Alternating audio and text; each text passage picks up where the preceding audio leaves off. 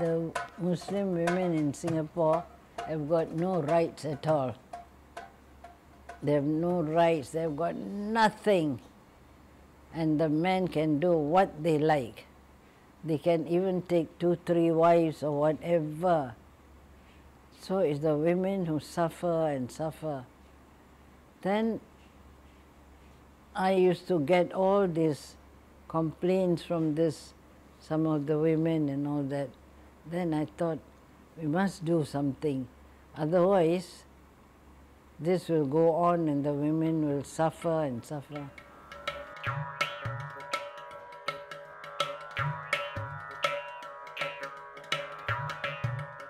Every morning when I'm going to my office, I reach my office, there are all some of these women sitting at the steps waiting for me. And some has got wound. The husband had beaten them. And I told them, must go to the hospital first. And then he come, no, I want to show you.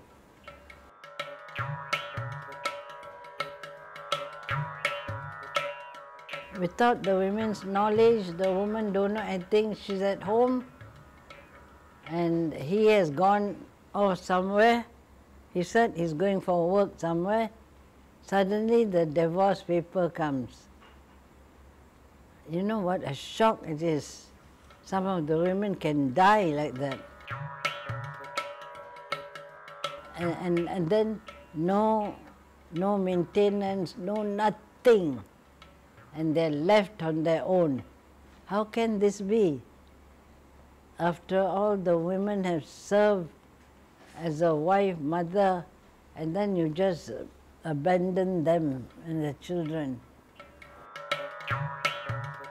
Muslim Women Welfare Council. I started that and got a group of educated Muslim women.